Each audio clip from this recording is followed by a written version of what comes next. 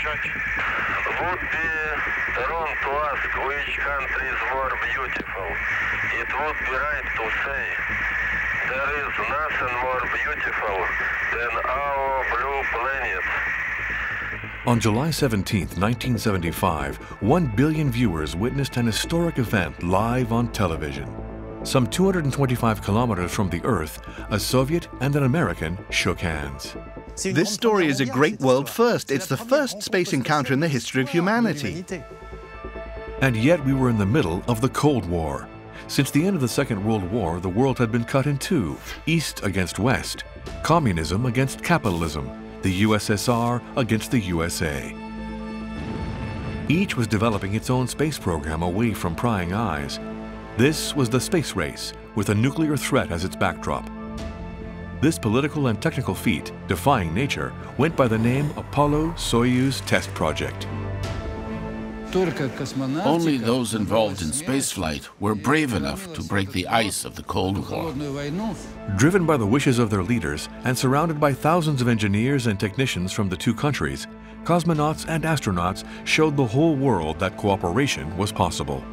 But it was a very visible demonstration that the people of the two great nations could work together. The flight did play a part in propaganda. They had only 3 years, just 3 years to overcome all the difficulties and pull off a series of technical exploits together. We were not certain how safe it was to work with the Russians in space. You can see a command device signal. The first time we went to NASA, there was a poster bearing the legend, "Beware, the Russians are coming." 3 years during which the teams got to know each other. The commanders, Stafford and Leonov, forged a friendship that has withstood time. We are like two brothers from two continents.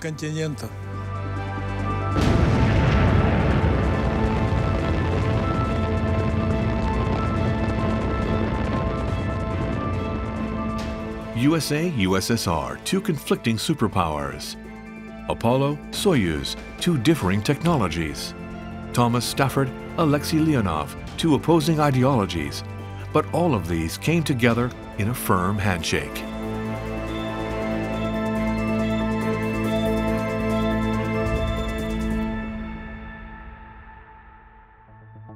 From the ruins of the Second World War, the USA and the USSR were seen as the two main victors called upon to rule the world. On April 25, 1945, armies from the two countries met in Germany on the banks of the river Elbe and symbolically signed the end of the conflict in Europe. Historic pictures of the last days of the war in Europe show American and Russian troops as they joined at Torgau on the river Elbe, splitting German armies in two. At the same time, in Oklahoma and on the shores of the Baltic Sea, two high schoolers, Thomas Stafford and Alexey Leonov, were dreaming of conquering the sky and its stars. Neither the American nor the Soviet knew it yet, but their destiny was already linked to this symbolic handshake. The cozy brotherhood between the United States and the USSR was short-lived. In the field of world affairs, each power wanted to impose its ideology on the rest of the world. When an Iron Curtain came down across Europe, it signaled the start of the Cold War. The USA and the USSR fought a fierce technological battle in the field of space travel, often referred to as the space race. Their aim was clearly to show the other and the rest of the world the scope of their power, not merely scientific, but military too. The Soviets made a flying start in their ascent to the stars in 1957, putting into orbit the first satellite, Sputnik, and the first animal, Laika. In 1961, the first man, Gagarin. And in 1963, the first woman, Tereshkova. The United States reeled under the blows, but bounced back with an ambitious space program called Apollo, which targeted the moon. Space is there, and we're going to climb it. And the moon and the planets are there. And new hopes for knowledge and peace are there. In 1969, Neil Armstrong and his one small step gave the Americans a clear lead. It's one small step for man, one giant leap for mankind. When lunar euphoria had dissipated, the Earth's inhabitants were left dreading the day their world would be wiped out by the fallout from a nuclear apocalypse. After a quarter of a century of frantic arms race, the two sides realized that they possessed enough nuclear weapons to destroy each other reciprocally, and much more besides. Action was needed. Discussions began between U.S. President Richard Nixon and the General Secretary of the Communist Party of the Soviet Union, Leonid Brezhnev. In the early 1970s, relations between the Soviet Union and the United States improved markedly. This period was called détente. Agreements of great importance were signed in 1972 between the USSR and the USA in the field of strategic arms limitation. On May 22, 1972, Richard Nixon became the first American president to visit Moscow. During the trip, the USSR and the United States signed the SALT I agreement, which banned both countries from increasing their number of intercontinental weapons. The phase of appeasement also extended to other areas. President Nixon and the president of NASA, Fletcher, called our Prime Minister Kosygin and the president of our Academy of Sciences, Keldich.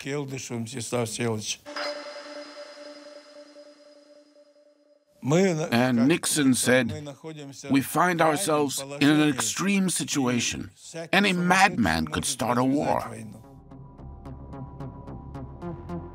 After negotiations, the leaders of the two countries committed to space cooperation.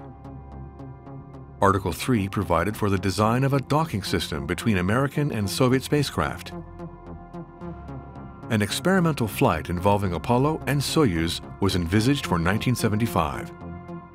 The Apollo Soyuz mission was, via technicians, scientists, engineers, and astronauts, a way of making a connection that the politicians couldn't make between themselves on the serious topics of the time. The war in Vietnam, the unrest in Africa, in South America. The planet was one big trouble spot.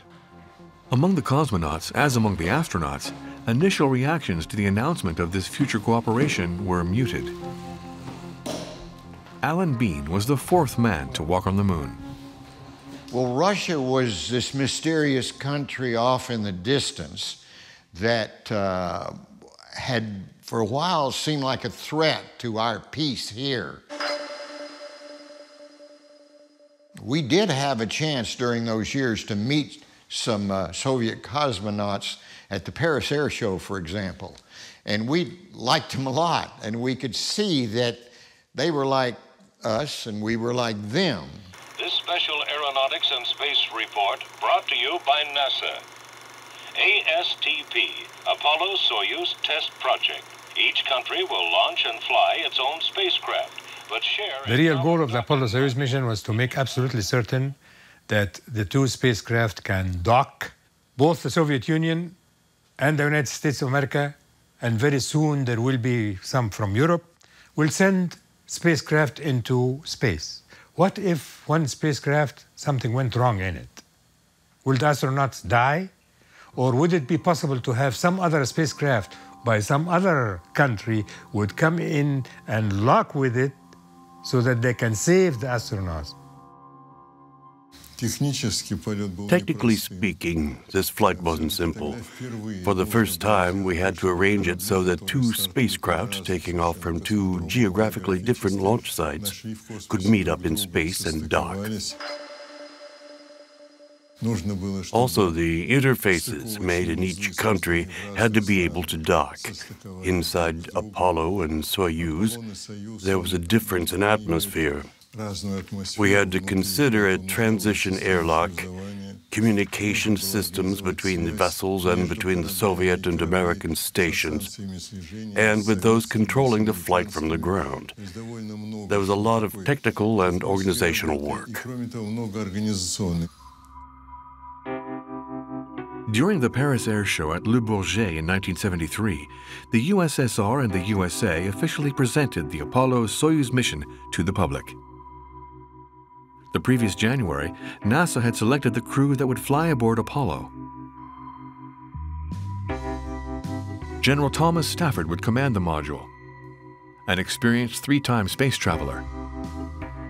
During the Apollo 10 mission, he carried out the first flight in a lunar module. And on his return trip to Earth, he became the fastest man in the world, achieving almost 40,000 kilometers an hour, a record never equaled.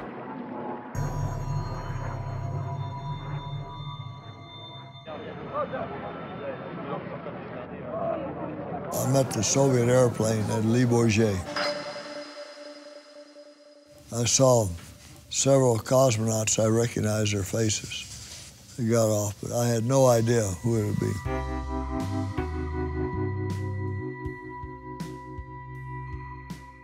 That was our first meeting. The crews weren't yet decided. On our side, there was Chetalov, Leonov, myself, Filipchenko, and Kubasov. We were all in the dark about the flight. We saw the mock-ups of our vessels. We examined each other's ship. There were friendly meetings, but everyone was itching to know the final makeup of our crew. Later that evening, over in a little reception they gave in one of their hotel rooms they were staying, they broke out the vodka, the caviar, all that. They told us who the crew would be. For the Soviet leaders, there was no contest. Alexey Leonov would command Soyuz. Back in 1960, the kid from Siberia was one of the 20 Soviet Air Force pilots selected to become a cosmonaut. In March 1965, he achieved legendary status by becoming the first person to walk in space.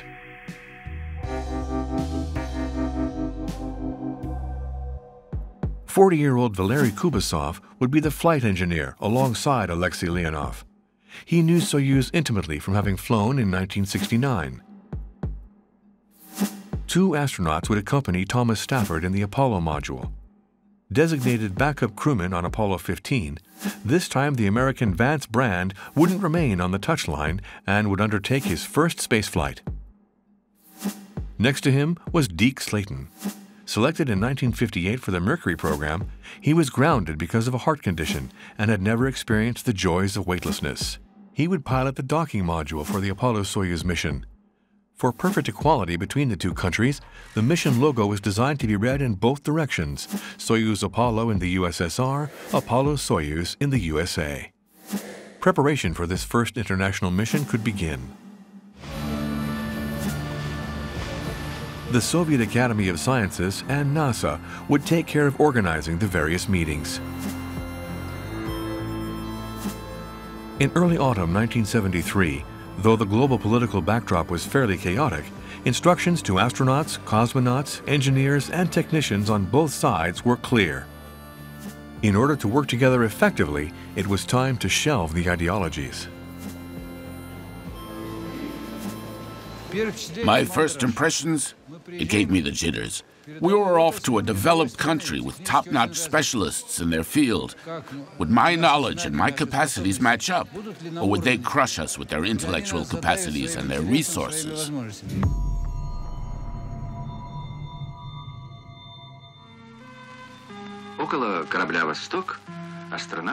The American delegation had a similar taste of otherness when journeying to Moscow for their first stay on enemy soil. Астронавтам очень понравился музей. Они были приятно удивлены, осмотрев раздел, посвященный освоению космоса в Соединенных Штатах Америки. The Russian people were very interested in my experience of walking on the moon. And we were very careful when we talked about this to not say anything that was bragging. At first, you know, the conditions of the world being what they were at the time, there was probably suspicion on both sides about motives and other things. But we made a point of sticking to, we were interested in what applied to the Apollo Soyuz flight. That was also the conviction shared and passed on to the teams by the Soviet technical director, his counterpart, Dr. Konstantin Bushiev. We never talked politics. We were professional, you know. They were professional test pilots. We were professional test pilots. For the American delegation, the disorientation was total.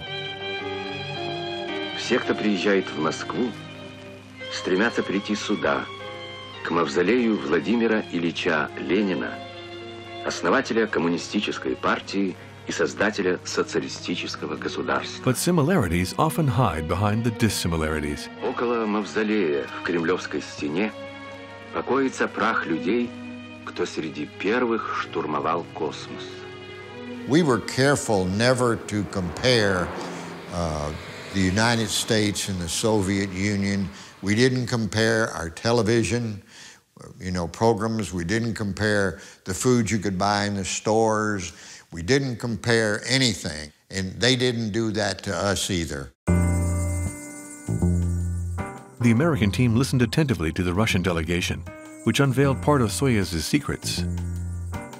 The astronauts noted in particular that the guidance and navigation systems of the Russian module were totally different to those used on Apollo. Throughout the meetings, other incompatibilities arose, all requiring solutions that they must find together to allow the vessels to dock. Пожалуйста, Том, читайте первый параграф. Да. First of all, cosmonauts and astronauts would have to settle a sizable problem. Мы живем в Одессе. That of communication. Each crew would learn the other's language.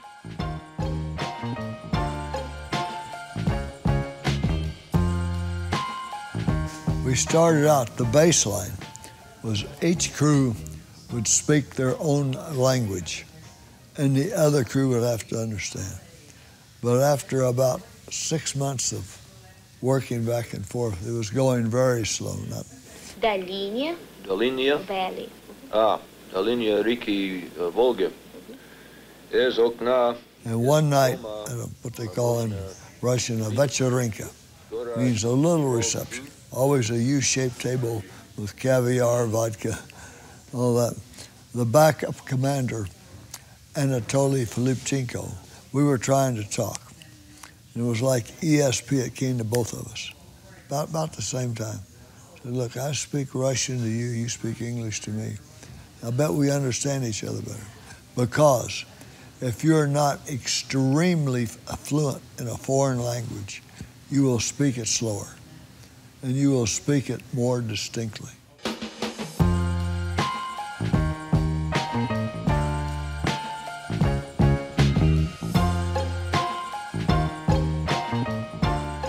Итак, очередной этап подготовки к совместному полету закончен. Американские астронавты улетают на родину. Впереди встреча в Хьюстоне. Доброго вам пути!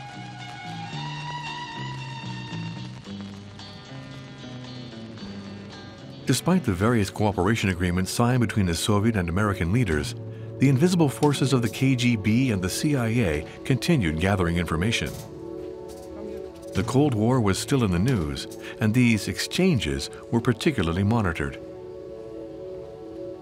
For Seymour Liebergut, radio operator in the control room, this trip to the USSR was a chance to see behind the curtain. The Russians were very paranoid about security. And as a matter of fact, I was warned by Bob Overmeyer, one of our astronauts that stayed over there during the mission. Bob said, the Hotel Rosia has 3,000 rooms. He says you have to get used to the fact that all of them are bugged. They all have eavesdropping. And if you need clean sheets or a towel, open the doors on the armoire and say, I need more towels. And they'll be there the next morning. And we saw all that. We saw the short men with the long coats and fedora hats that followed us around over there.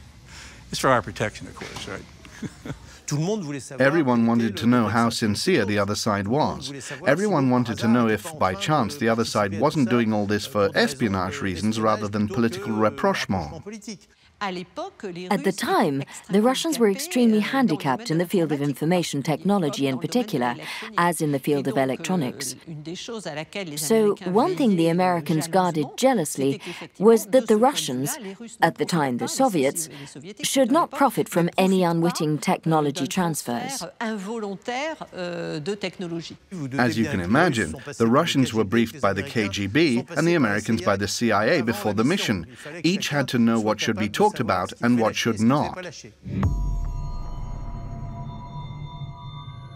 to introduce to you our honored guests this evening. We've all read. Will you join and we me watch in these welcoming young men, voting rights? these representatives of us, from two cultures, as they learn to work together. Gray matter was not enough to ensure the success of such a mission. Each astronaut had to prepare like an athlete, even if they were only part of the backup crew. Like Vladimir Zhanibekov. Age 32, he was at the beginning of a very long career as a cosmonaut. The first time we arrived at NASA, there was a sign saying, "Beware, the Russians are coming."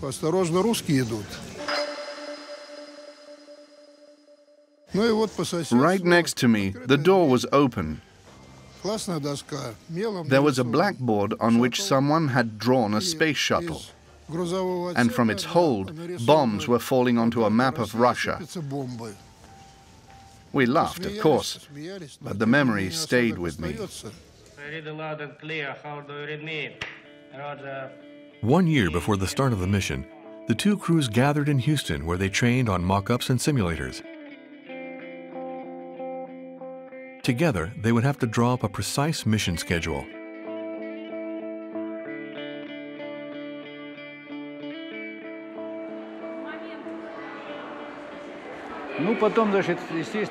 Then the question arose of where the two crews should meet. How many dockings? Who goes first? We all fought to be first. Konstantin Bushlev, who had diplomatic training, convinced the Americans, with his characteristic gentle insistence, that the Soviet Union should leave first. Finally, after long negotiations, it was decided that on July 15, 1975, the Soyuz rocket would take off first and ignite the media interest, one of the main objectives of this mission. And the teams on the ground certainly got the picture. For the first time, the American Apollo spacecraft would carry 4 state-of-the-art portable video cameras and a VCR recorder. You know, I pioneered color TV on Apollo 10. I won an Emmy. And so it was TV had become a very important just to share with the public because they're the taxpayers, they pay for it. I pushed for all the TV we could get because we wanted to show the rest of the world what we were doing. In the case of the Soyuz, it was the first publicly live televised launch of a spacecraft. Everything had been kept and embargoed until they were certain that they were successful. So it was very important to the Soviet people as well as to the world. By 1974, NASA had lost its luster. Manned space flights no longer fired the crowd's imagination, and part of American public opinion held that these flights were no longer useful and cost too much. So the National Aeronautics and Space Administration were keen to make an impression with Apollo Soyuz. The keynote image of this mission would be the handshake between Alexey Leonov and Thomas Stafford. However hearty the handshake, it would cost NASA the equivalent of $1 billion of today's dollars. They practiced that handshake 1,000 times. They rehearsed with models. They also worked on their speeches to have at least a base to work from. But what do you want? It's all a bit like theater. Okay. Я думаю, that скоро я открываю look 3. How are you, Alexey? Glad to see you. There were lots of debates. In the end, it was agreed that the meeting should take place between the airlock and the Soyuz service compartment. The staging was rather artificial. It was cramped and difficult to film in that spot. Impossible to get interesting shots for television. We wouldn't get beautiful pictures. We had to film at an angle so as not to distort the image. Well, the handshake was very important because that was the symbolic meeting in space. The handshake is a universal gesture of comradeship and openship, revealing that you are unarmed. You're holding out your hand in greeting.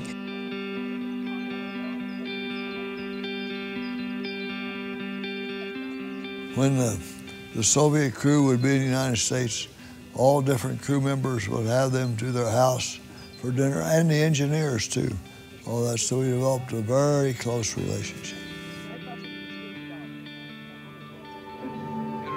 In the United States, I want to visit Hollywood. Alexey Leonov, Soyuz commander. Because I want to be a movie star. Colonel in the Soviet Air Force. No, I don't want. Tom Stafford want. Leonov and Stafford built a very tight relationship. It was actually because Leonov is a very personable person, a guy that has a real personality. He likes to laugh. He likes to do things that he never seen. He likes to test you. And Stafford was more an upright guy. But Leonov's attitude kind of broke his tough spirit and made him more human. The two commanders would be flying two very different vessels. The Apollo craft was developed for lunar missions, so Apollo had extensive maneuverability and great flight autonomy. The astronauts could live in it for almost 30 days in total autonomy. Soyuz was less sophisticated than Apollo, and its smaller fuel storage capacity prevented it from flying at altitudes higher than 1,300 kilometers. But Soyuz had already demonstrated that its automatic docking system worked when handling hookups in space. Today, the Russian module has become a taxicab for the International Space Station. Американские и советские специалисты приступили к изучению аспектов космического эксперимента, обмену научной информацией. Они обеспечили друг другу доступ ко всем необходимым техническим данным, по системам управления, стабилизации, совместимым средствам сближения, стыковки и радиосвязи обоих типов кораблей. The Russian and American teams would therefore have to construct a junction between the modules. This simple thing masked a terrible wrangle. Who would be the male and who the female? And neither one side nor the other wanted to be the female. The earlier systems involved having a device that was a kind of a probe. In our language, we would call that a male part that would then engage what is a female part. So our designers were interested in trying to come up with something that would work equally well. So we got to the point where we captured the two vehicles with a system that was identical on both sides. It had these interlocking fingers that brought the vehicle together. The docking system developed for the Apollo Soyuz mission comprised 3 petals used as a guide atop a docking collar. The collar absorbed any impacts between the two vessels, after which it would retract and maintain an interlock between Soyuz and Apollo. A competition was held between the two nations, and the Russian tulip model was selected. However, each country would build it using its own methods.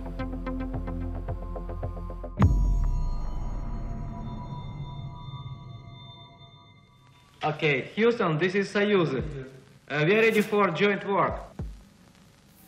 Soyuz Apollo сейчас начинаю ориентацию. 2 years on, their efforts had borne fruit, as the atmosphere between the two crews was looking good. Away from the pressures of their administrations, freed from the weight of hierarchy, far removed from the worries of the world outside, astronauts and cosmonauts of the Apollo Soyuz mission readily shared precise information between themselves, even drawing on each other's methodology. I'll give you an example of what we learned working with the Americans. They would establish their technical documentation about the stages of the flight in detail. We would set the broad strokes and then fill in the details during the flight.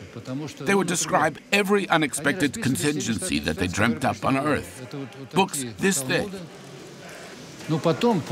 And we learned that for serious flights, the more in-depth method was indeed better. That's what they taught us.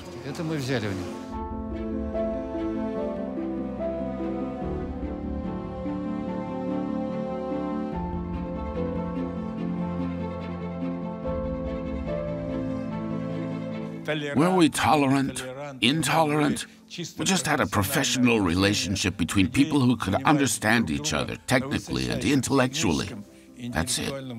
If only that was the case with everyone on Earth.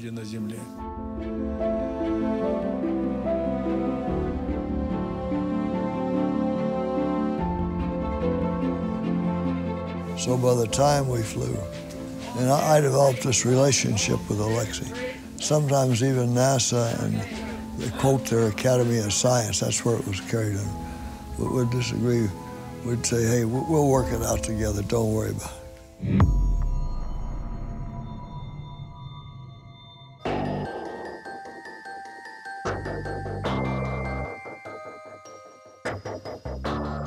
2 months before blastoff, physical preparations were stepped up and flight chronology formalized.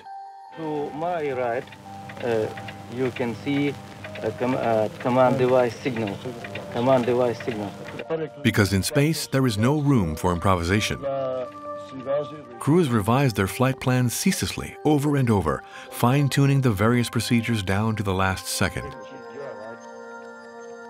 Everything is validated and then recorded. The two crews were ready for takeoff. But one problem remained. In 2 years, the Americans were never able to work with the real Soyuz. And finally I said, look, I need to see the real spacecraft. They said, oh no, the real spacecraft is now down at Baikonur. Nobody has ever been there. No, can't go there. I said, wait a minute. I have flown nearly 100 different types of aircraft. I have flown 3 different types of spacecraft. And I have yet to see a simulator or a mock-up that is exactly like the real plane. So either I take my crew there and do it, or we don't fly. And the Soviet management says, oh, they didn't know what to think. And one of them said, we'll send in the backup crew. And Alan Bean said, you don't understand. If Stafford doesn't fly, I don't fly. It was called the Astronaut Union, had a strike. In the end, with the cosmonauts' support, Thomas Stafford and his team's request was granted. On April 28, 1975, they were the first Americans to visit the ultra-secret launch site of Baikonur in Kazakhstan. The crews could finally take off. My dear friend, correspondent. Как-то я видел много корреспондентка. Я уверен, что это очень трудное место нашей работы. When I see a lot of correspondents, I'm sure that is a very difficult work for us.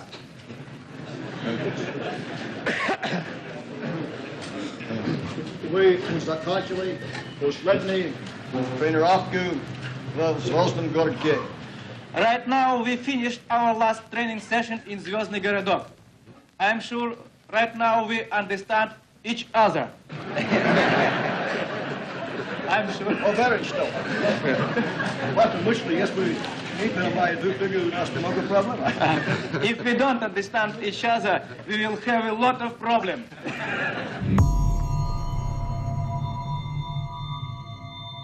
Good morning again. Jim Hartz and Alan Shepard from the Mission Control Center in Houston, Texas, live this morning. More than 2,000 journalists came from all over the world to Cape Canaveral in Florida to witness the takeoff. For the very first time, the launch of the Soyuz rocket was being broadcast live from the Baikonur Cosmodrome.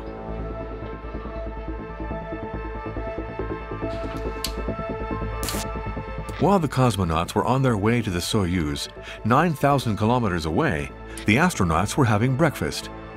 In 7 hours and 20 minutes, it would be their turn to take off.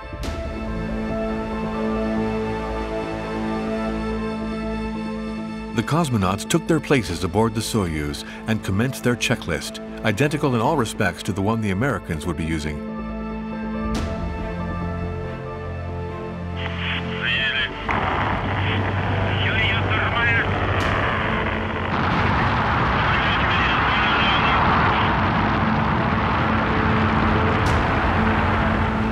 At 5:20 p.m., Soyuz parted company with the Kazakh steppe. The moment of truth had arrived for the 460 technicians in charge of the launch phase, and indeed for all those who had been working for the last 3 years to ensure the mission's success. The Saturn 1B was ready for its final voyage. 600 tons divided into 2 stages to propel Apollo into orbit. 7, 6, 5, 4, 3, 2, engine sequence start. 1, 0, launch commit. We have a liftoff. All engines building up thrust. Moving out. Clear the tower. Roger, tower clear. At 3:50 p.m., Apollo took off from Cape Canaveral. We see Apollo lift off, inserting into orbit, and we wish good luck to further meeting.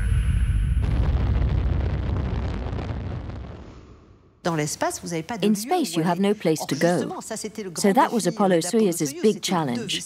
2 spacecraft coming from different places, finding a common orbit, etc., which approach each other and finally manage to join together. But it was an abnormal situation for an Earthling who always goes from one place to another, landing and returning. So this was a novelty. For 44 hours, Apollo pursued Soyuz into orbit at over 20,000 kilometers per hour. The 2 modules had a date on the 36th revolution.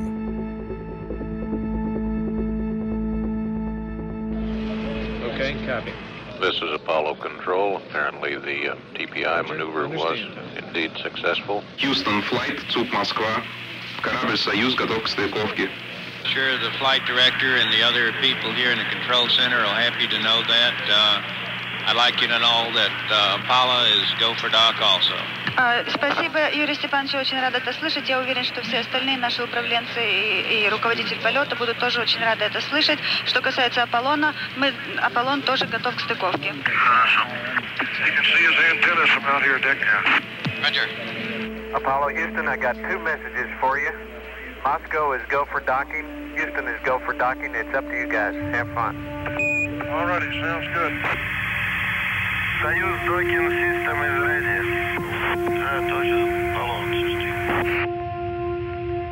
First, we saw Apollo's light through our porthole. We thought, we can see you. And it came nearer and nearer. Good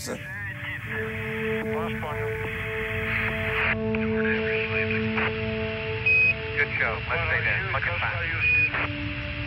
Come in, Tom. Tom, please don't forget about your engine. I was concentrating. See, we had put the same type docking target on the Soyuz that we had on the lunar module. And so when I was flying it in, my main concentration was to get it exactly lined up, which I did, and at the exact velocity, which you have to judge with your eye. We didn't have a laser or anything. We just had to judge it. Apollo Houston, as far as our TV picture goes, it's been real good. We were in front of our screen. Everything was plugged in. If something came in our direction, I'd have to dodge it. The ship was ready. If there was an alarm, we'd move away. But in the end, they docked very gently. Engine jump. Cap metro, right engine. 3 metro. 3 meters. 13 metro. 1 meter.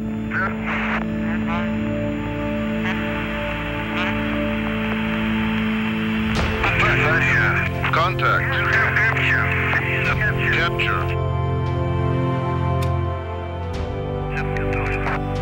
We also have capture. Go ahead, Tom. Governor, the professor will assure you that the Mayaki Stakovka. It was a soft docking.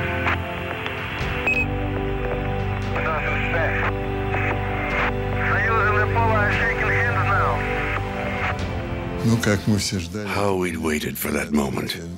We waited for the hatch to open. Our cameras were plugged in. We were watching them. We heard the cries of joy. We were so happy for them. The whole command center started to applaud this symbolic event when the crews from two countries met up in orbit.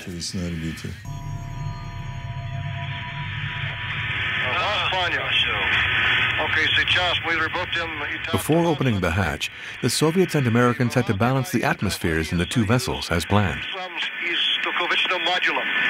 I was in mission control watching it and aware of, what's going to happen. I hope it went off without a problem. The pressures were good, that the timing was good, the television would work, the voice would be transmitted. Go ahead, Vince. Did you want panel 6 mode device? I knew that when I opened that hatch, I had to speak Russian as well as he spoke English. I went and I knocked on the hatch. Knock, knock, knock. On the other side, I heard this knock, knock, knock. I said in Russian, Kato Buddha Tom, who's there?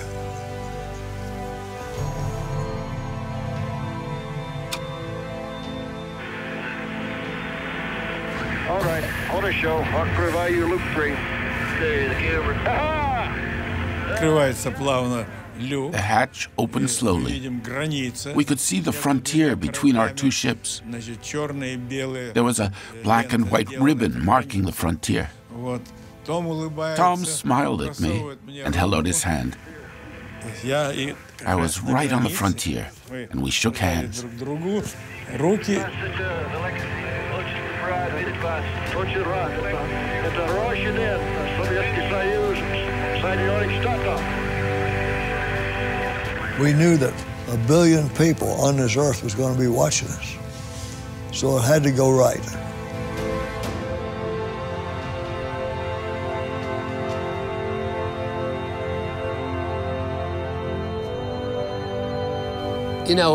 For us who work on something for 5 years, it was a long time. So we had been through so many subjects and so much detail to get to that point that, you're just carrying this big set of decisions that you have made and choices that you've made about how this is going to work. And then when you finally get the chance to do it, it's sort of a confirmation that all those choices you made along the way were okay. Thank you very much, Alexey. Thank you. The main objective of the Apollo Soyuz mission had been achieved. The two spacecraft had docked successfully.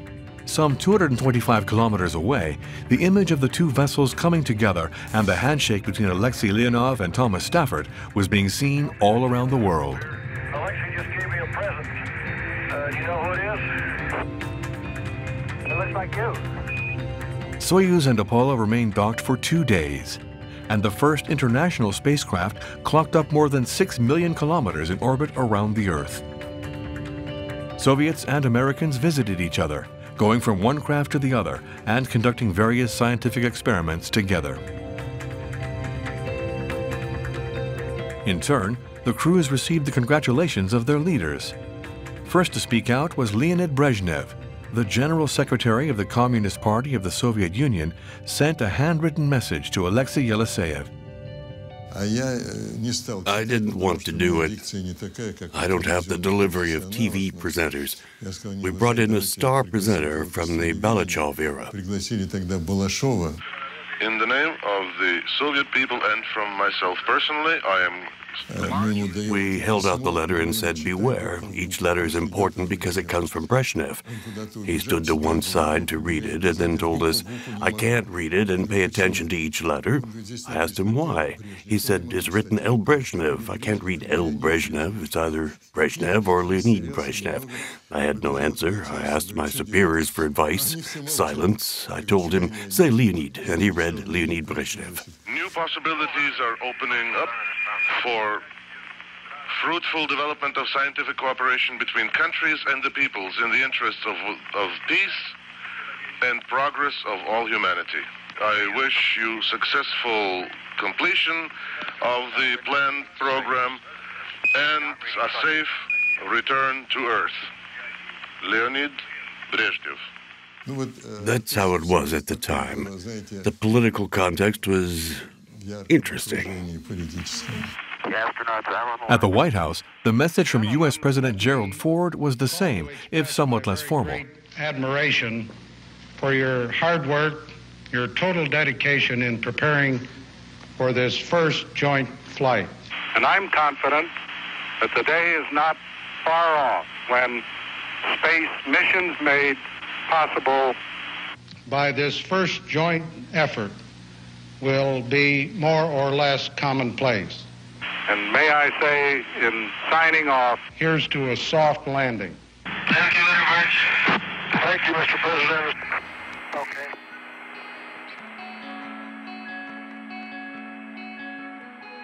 Throughout the duration of the mission, the crews exchanged symbolic gifts. The two mission commanders also signed a document commemorating their meeting in space.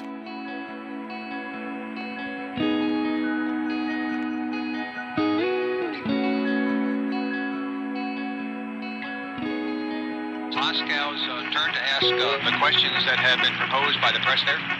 From the Soyuz module, Alexey Leonov and Thomas Stafford answered questions from Houston and Moscow in what was the first international press conference given from space. Consider the Apollo spacecraft to be, and how do you like the American food? No, as old philosopher says, the best part of a good dinner is not what you eat, but with whom you eat. After 4 days' weightlessness, the Soyuz vessel and its crew had to return to Earth. The Apollo module remained in orbit for another 3 days to finish its experiments. One last hug, and the astronauts returned to Apollo. The hatches were locked.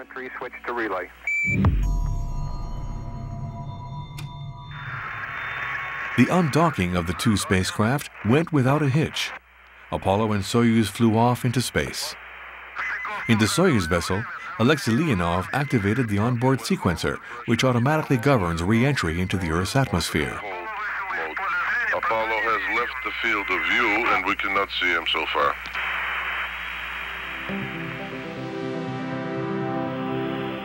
After 6 days spent in orbit, the Soviets ended their mission in the steppes of Kazakhstan.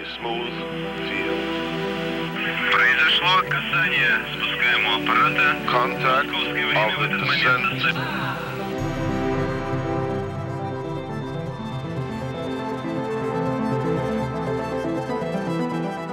Meanwhile, on Apollo, the American crew continued their interminable loops around the Earth.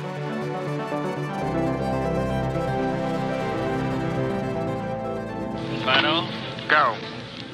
Guido. Go. Retro. Go, flight. GNC. The re-entry procedure on Apollo wasn't automatic, and it was during this phase that things took a dramatic turn. Just before we hit the atmosphere, and we were getting a fireball and the heat, we had an electrical short on our communication system. A loud squeal, like you often see somebody starts to talk in a room, and we couldn't hear each other talk. So we knew automatically most of the checklist, but I missed one that would kill the electrical thrusters about the time we went subsonic, 60,000 feet. The Apollo module continued its descent, but at 15,000 meters, the crew was suddenly exposed to a noxious gas from the module's thruster unit that entered via a cabin air intake. Immediately affected by the nitrogen tetroxide fumes, the three Americans felt their eyes, faces, and lungs were burning. So we got out and hit in the water and bounced upside down. That was tough. Right away we were hanging, upside down by our harness, facing down. So I have got to get the oxygen mask, which were behind my seat. I let loose my harness and bang, I went down. So I came up clawing. Just adrenaline was going, reached over the couch, it just ripped off the thing. Got the oxygen mask free and turned on the valve. That was when Thomas Stafford realized that his friend Vance Brand wasn't responding to his calls. I looked over at him and the mask had slipped off his face and he was comatose. So, wow, so I just reached over and put his mask on and hit the high flow valve. With that, he suddenly came to like that and it really clobbered me, bang, knocked me back. And the mask fell off his face. He passed out again. And, oh, God. So I made a lunge for him, grabbed him, got a bear hug on him, hit the oxygen floor. And he started struggling. I wasn't about to let go.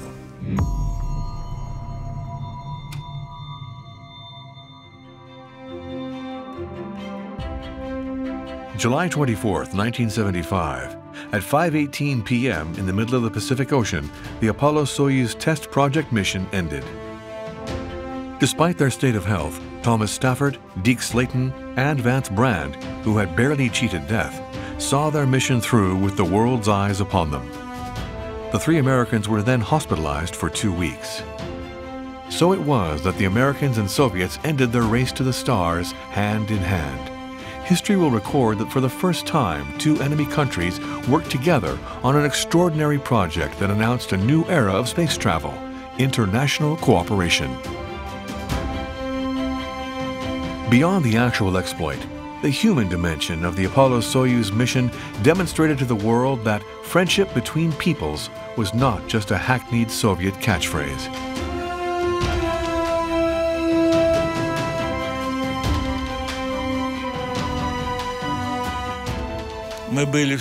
After our flight, we were in San Diego. We saw on a building the huge inscription saying, "Together we are better." Together we are better. That's what we had come to. Together we are better. If we hadn't had Apollo Soyuz, I don't know if we'd have had Shuttle Mir or the International Space Station. Apollo Soyuz set the whole scene, and everything they do is based on Apollo Soyuz. Howdy, partner. You see, TV dish Weatherford? We saw your little... 40 years later, Alexey Leonov and Thomas Stafford are still the best of friends. Their handshake has withstood the test of time because it is the fruit of a friendship that still knows no borders. I think originally we were going to be a little bit further to the east on our orbit. But the way we were running our timelines, it worked out. Just the coincidence that would be right there in the area of the Elbe River. Yeah. I shook Tom's hand above the Elbe. That is highly symbolic. In 1945, it was our fathers, Soviet and American soldiers, shaking hands on the Elbe. And in 1975, their sons shook hands above the Elbe. What a symbol. What a remarkable symbol.